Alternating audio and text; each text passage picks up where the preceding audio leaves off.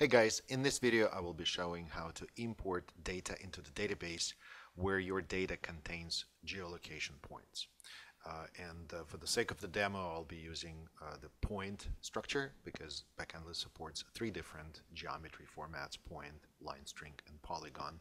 But I'll be focusing just on point to demonstrate how it works. I have put together a simple CSV file which contains world cities. You can see that file open in Excel, but it is CSV nevertheless. The key thing about importing location data is how you structure information in the first row, which is the header that contains information about the actual data types. So right here in this column, let me select the header, you see that the column name is location.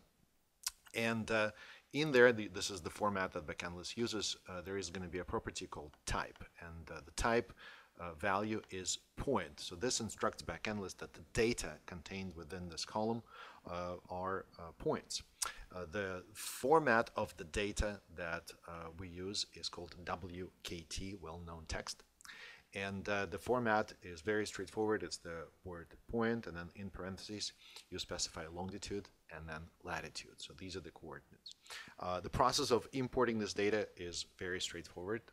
You probably are already familiar with it, but let me show you how it works anyway. So you click on Manage and then select Import. And in here, if you're importing a single CSV file, click Browse for the data service and then select the file you're importing.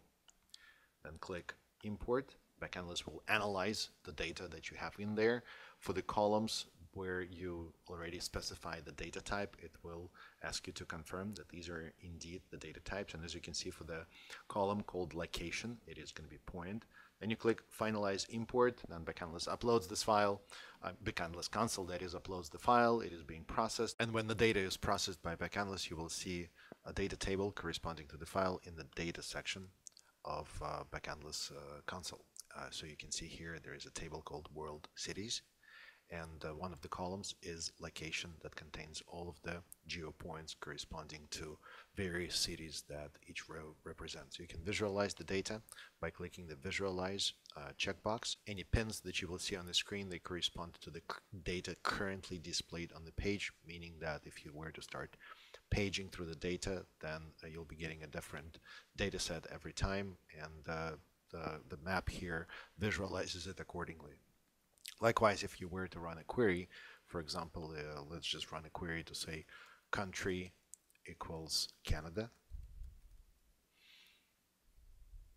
then we can go to Canada, and right now we have 6 cities, and then all of them are visualized. So this is it. I hope it gives you an idea how to import data into Backendless with geolocation.